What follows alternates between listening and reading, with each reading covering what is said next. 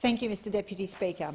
I rise to speak in support of the National Health Amendment General Co-Payment Bill 2022, and I welcome the measures on behalf of the people of Warringah. That these measures are intended to appease the cost of living crisis in a small way that is affecting so many Australians. I have to say I was shocked and disappointed to learn just the extent to which people have been impacted by the cost of the current general co-payment. When provided with the numbers, it is quite staggering to understand the extent to which it has had an impact. Ease of access to health care should be a right afforded to all in Australia. And unfortunately, it's clear that the current co-payment rate of $42.50 per script has been too expensive for a large segment of our population. Reducing the maximum co-payment to a cap to $30 per script will be a welcome relief to many people.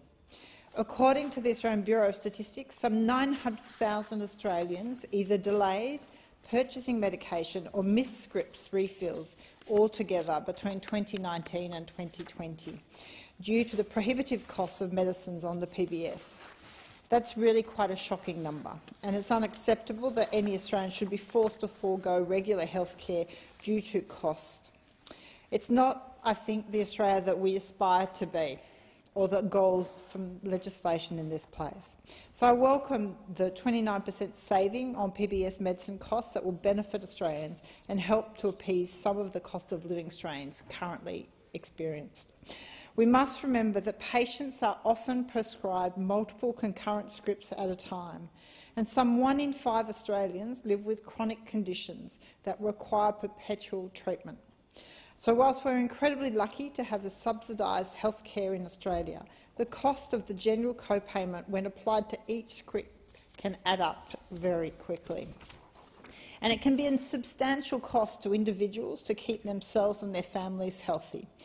We should not and cannot allow health care to become unaffordable, even under a subsidised scheme. So if passed, and I sincerely hope it will be, this should have bipartisan support of everyone in this place. The bill will positively impact approximately 19 million Australians who will be eligible for savings when accessing medicines on the Pharmaceutical Benefit Scheme. The savings to individuals will be substantial, with those filling a single monthly script estimated to save nearly $150 per year. For those filling multiple scripts each month, the savings will continue to increase accordingly. So I support this bill, and I urge the government to ensure that access to medications is not compromised with a more affordable cost. We must ensure supply always meets demand, and we may see a sharp increase in uptake, and I certainly hope that there has been preparation for this. I seek the government's assurance that the co-payment reduction is the most efficient way to improve affordability to PBS medication. Affordable access to healthcare needs to be the core goal of the amendment, with the benefits being afforded directly to the Australian public. In Warringah, constituents are seeking my help to combat cost of living pressures. Many are doing it tough, and it is expected that things will get worse. We need to appease cost of living pressures, and I certainly hope there will be more announcements from the government in the upcoming budget. But in the meantime, I believe this bill seeks to do this in part and is a good first step.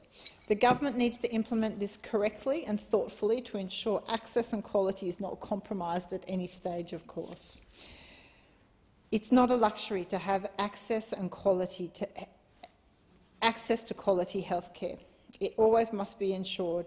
As a federal representative in this place, we must implement reasonable improvements to access and affordability of health care.